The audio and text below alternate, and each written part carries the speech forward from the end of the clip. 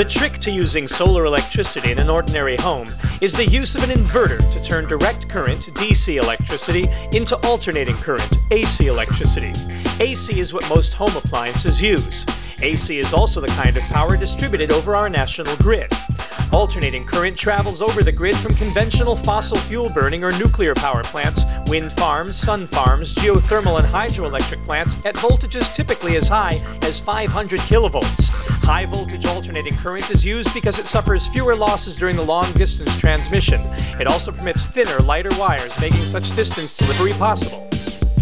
Solar modules produce DC current at flexible voltages dependent on the number and wiring of the panels.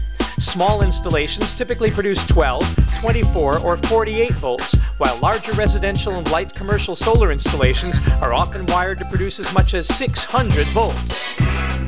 To feed these DC electrons back into the grid and to make them compatible with the power coming into our homes, we must invert the DC energy that solar panels produce into the pure sine wave AC power our appliances and our grid expect. The inverter is the device that does this. Certain inverters, like the ones shown here, contain sophisticated safety circuitry that senses the voltage and current in the grid line coming to the house. These, in line with spring-loaded circuit breakers that linemen can trip at will, shut off the power coming from the roof in the event of a blackout, so that linemen working won't get zapped by the energy you're feeding back to the grid. Because of this safety feature, these inverters permit you to be grid intertied, connected to the utility's power so that you can add your clean electrons to the common pool, helping the utility company during times of high demand and running your meter backwards when you aren't consuming as much as you're producing.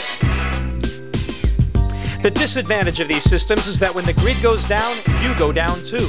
To avoid such a possibility, many people use an inverter capable of integration with a battery backup system.